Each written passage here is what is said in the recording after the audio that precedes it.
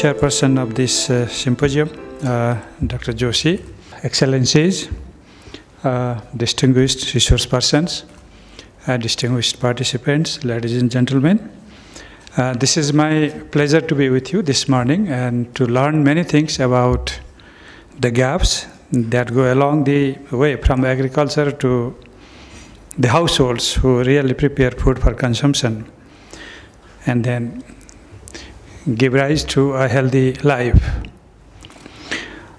Jessica, you have made a good and very intensive, extensive presentation, and I don't have to speak more than that. Maybe I would like to reinforce or reiterate some of them.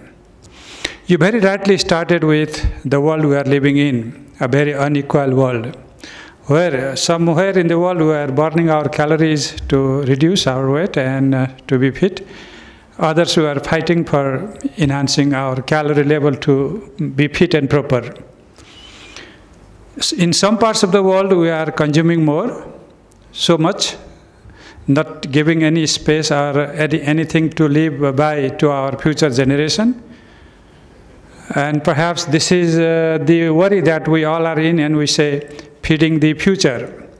It's not only our babies we are talking about the whole future, the long generations to come. And SDGs are very right in that they say that we must go on very sustainable production and consumption patterns. And the present day world doesn't seem to be heading that way unless we make additional efforts to really manage our production and consumption. Another presentation you made was on rice. It's very interesting, perhaps one of the first or second staple food in the world. We are rice eaters. We eat rice 3 times a day in South Asia and East Asia. It has become our habit. And perhaps our rice comprises more than 80% of the things we eat. That happens to me. This happened to me this morning when I ate. So this is everyday's life. You will be doing same thing after you have the lunch break. So what's the story on this rice? Why food security revolves around rice? In fact, in Nepal, our food security problem is a rice security problem, not a food security problem at all. We are insecure by rice. We are not insecure by any kind of food that we can be made available to eat. And second, we don't know how much greenhouse gases we generate while producing rice. That is more fundamental than any other things like obesity or more carbohydrate than protein. Some scientists have made presentation in some other occasions that perhaps the CH4 we produce, the methane gas we produce in rice fields, might be greater than CO2 we produce in other species, in other modern lives. And now we really have to do something on the production technology of rice. And people say that if you dehydrate the rice field at some point of the whole cropping period, perhaps you would be able to reduce the methane. We must do that. I think the research must be linked to the farmer's field, which is a serious gap in our countries. We have fantastic research. They remain in the laboratories. They remain in the scientific journals. They remain in the officials' desks, ourselves, to be very critic. And perhaps we don't reach anything to the farmer's level. So I think this kind of symposium could shed some more light on the production we do, the major staple crops we produce. Because this is fundamental to the whole food security chain. Who produces, we know who produces it. But for what purpose? Not sure. In Nepal, more than 90% of the households produce for themselves. They care for others. They also care for themselves. While doing that, they also care for others. That's why the commercialization of agriculture is not much there, and there is a merit to that. That doesn't mean that there should be no specialization. Of course, specialization would lose the biodiversity, as you made the presentation, but there would be a compromise between raising productivity, enhancing production to ensure food security, and also meeting biodiversity and making the products healthier. Like the usage of seeds. If you are using genetically modified seeds, I am not sure about nutrition, but my colleagues often tell me that in some of the foods you don't have as much nutrients as that used to be in the indigenous seeds. What is this? I think there should have been some research, and you must be covering this topic also. So I am worried about the seed, the genetically modified seeds and their implication on nutrition.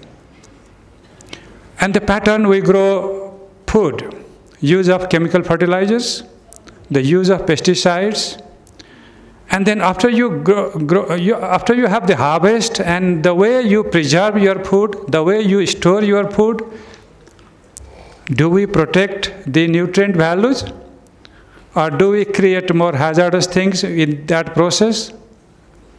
I think the latter is more critical, because oftentimes from production to the processing and then to taking to the kitchen, there are several other interventions that make food more riskier than before, than at the stage of production. So it's the whole chain, it's the whole value chain, from the supply of raw materials to production, to harvesting, to storage and preserving food items, to preparing. We are very bad in food preparing. South Asians, we cook too much. We cook too much, and my colleagues say that we lose all the nutrition in that process. Even the cooking utensils, they are not as scientific as they should be. In open ovens we cook and we lose some of the nutrients, and then obviously when we overcook, that makes a lot of other problems. Even having food security, we don't have nutrition security. That's the fundamental thing I wanted to say. So having assured food security doesn't necessarily mean that we have assured nutrition security. That might entail some other interventions, including fortifications. I don't know how much we have been successful in food fortification right in the process of production, right in the process, in the stage of processing, or in the stage of cooking, or even if your food are not sufficient from nutrition, how you go by other micronutrients, vitamin A, iodine, or other kind of supplementations. We do have a lot of interventions, but do we really make sense when we keep on doing these artificial fortifications for centuries and centuries? Is this the sustainable way? Should not we have some mechanism which keeps built-in mechanism that we don't need any outside supplementation? Our forefathers never had any supplementation, and they lived longer than us. There should be some indigenous technology in that. There must be some indigenous knowledge in that. I think we should also try to understand what that was and how we can use that in a more scientific way so that we can sustain those kind of good things. I think we should also think about it. And East Asia and South Asia is so good in Ayurveda and other kind of things which tell us many things about this sustainable consumption. What are we doing as being in the government? Well, my Joint Secretary, he has already made a presentation on how we are moving in this ladder. Right from the formulation of agriculture development strategy, which focuses more on food security and also sustained production of food items, at least to make sure that food availability perspective of food security is there. But then we are also careful about the quality aspect, the distribution aspect, and the affordability aspect. The affordability aspect is critical because the market doesn't do justice to the poor who cannot make food available on the prices they can afford. So we have to be very careful that there is a state intervention in the pricing of food items, and I think this is a global phenomenon also. So we are trying to enhance our state capacity to supply food items, to store, and also to set minimum prices. And oftentimes minimum prices for producers and monitoring of the market price for produced agricultural goods. This is our strategy. We are also having a lot of programs in terms of social sector interventions in nutrition, day meal at school, the 1,000 Golden Days health programs and the reproductive age and the adolescent health education programs, nutrition education, and the child grant. Child grant is a kind of scheme that helps the parents of the children to buy nutritious food to their children. It's a small money to begin with, 200 rupees per child, up to 2 children of a family. We are trying to universalize it so that at least from the income perspective, parents can feed something to their children from the child grant that we have provided so far. And oftentimes, in a joint family like ours, even the old age benefits help a lot to feed their grandchildren. This is also a good thing. And some studies show that the grandparents have spent their old age benefit allowances to feed their grandchildren. So sometimes it also helps in an indirect way. We have been talking about prosperity now with the promulgation of the Constitution, and that prosperity is well-being. Well-being by all perspectives, including from human development perspective. That definitely includes a healthy and qualified life of quality, long and healthy life, and educated life. And for that, we need to do many, many interventions in the area of health and education also, along with in agriculture. We are a country in a big demographic transition. And we say that we must reap the benefit of this demographic dividend. But the people who enter in the labor market, if they are not fit for work or if they are not educated, also because of their illness and some other problems, maybe we don't get the benefit that we should be getting from this growing youth population which enters the labor market in a larger number for some decades to come. So for that also we need to take care of our children so that they become healthier. When they enter the labor market, they enter as a healthy labor force, workforce, and also they are educated. This is more important to us. We also need to see that the kind of social security spending we are making on people has to be made sustainable. For that, you cannot always do health insurance coverage or kind of coverage for your illnesses. Perhaps we should do something to prevent morbidity. So in preventing morbidity, perhaps the kind of slides you are showing on these non-communicable diseases, which is so important to us, the nature of morbidity is changing from communicable to non-communicable diseases. And here we have to make our interventions, and the food habit, food quality, and many other things would matter a lot in this. So I think it is here that we should be focusing also more on the morbidity side of the whole story, and our efforts are towards this. And our coming 3-year plan is already addressing this kind of issues in our health and nutrition and agriculture strategies. We do believe that the state has a major role in ensuring public health, protecting biodiversity and environment, and leaving a green world to the future. Market would try to play around these incentives and other kind of spaces provided by the government to do business, but we should also be urging the market to do ethical business, because public health is our common concern. No market player can have a play to our life and to the life of our future generation. So there must be a mechanism whereby we regulate the market for public interest, for public health purpose, and for protection of our future generations, including our environment. So how we can work with the market is fundamental. How we can mobilize the communities for the same is equally important, because community organizations have a big say in this. Maybe in terms of mobilizing community resources, maybe in terms of better creating awareness on WASH, as you were mentioning.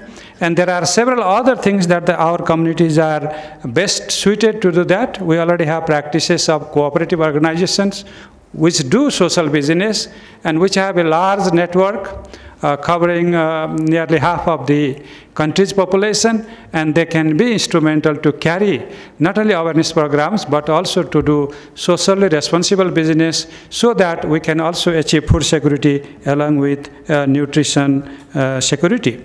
The fundamental role again comes to the family. And our food security problems, our nutrition problems we can see these problems by different dimensions. We of course have a spatial dimension. In remote areas, in areas which are underdeveloped, we do have more acute kind of nutrition problems. But it's not related to any geographical area. It is related to so many other factors like the seasonality of food production. And we have seasonal nutrition problems because we produce crops twice a year, mostly, and sometimes in some places only once in a year. And when there are gaps between harvesting of one crop to another, oftentimes there is a food security problem. And this is where the World Food Program is helping us to do food for work and other programs. That is fundamental. But we should understand that this spatial problem could be better resolved with better infrastructure and better distribution of food items. The seasonal issues could also be addressed with the same kind of interventions. The gender discrimination on food and nutrition is a kind of social evil, I would say. And that is critical because look at the nutrition status of boys and girls in the same family, within the same income level. Boys are better off than girls. Lactating or reproductive age women is having malnutrition problem than others. So it has a gender dimension. And we have to look into it, how we can better address this problem. Because the family is totally a family matter. State cannot even reach there. It can only have some campaigns, some awareness programs, and can mobilize society for the same. And it is where the role of society and non-governmental organizations should be critical. So I would say that if you have to change the family, you have to change the behaviors. From cooking to processing to caring about their children and so many things. So it is where I say we have to make additional interventions. There are also social dimensions to nutritional gaps. So we have to see that there are some ethnic communities are worse off than others in terms of nutritional status. And it's also a life cycle issue. At some particular age, why children are more malnourished? Why? In certain age, why it happens so? Is it our feeding process? Is it our caring process?